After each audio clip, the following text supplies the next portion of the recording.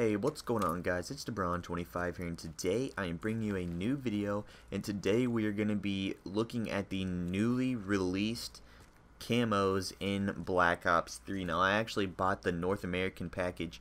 What you can do is buy the North American package, the EU package, or the Australian New Zealand package, and basically what that's going to do in the North America package, you have Cloud9, Elevate, Envy, FaZe Clan, OpTic Gaming, and Rise Nation. And you guys just saw the OpTic Gaming camo, and right now you are seeing the FaZe camo. But basically, the main teams that qualified for the COD Champs that is taking place this weekend at Call of Duty XP, basically all of their camos got implemented into the game.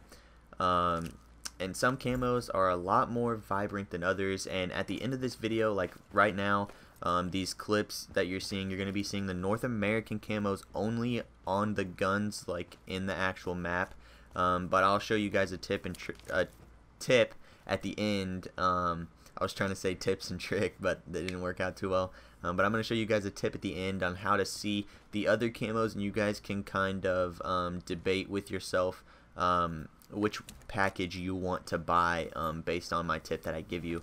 So right now you guys are looking at the Envy camo. I think I kind of missed one. I might have missed the Rise camo. I think the Rise one was before this one. I forgot to tell you guys, but these camos are kind of bland, which kind of disappoints me.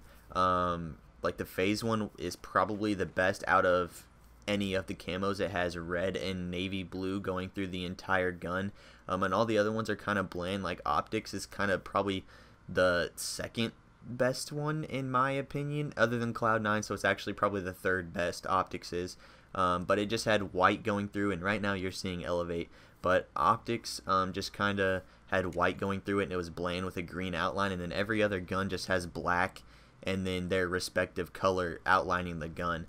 But if you guys go in the shade, like you can see these orange speckles going throughout the gun. They're really small and hard to see, but that's a cool little characteristic that they implemented for the shadows and dark areas. And right here you guys are seeing Cloud9, and this is probably my second favorite out of all of them, behind FaZe. FaZe's camo is just kind of like a sky blue.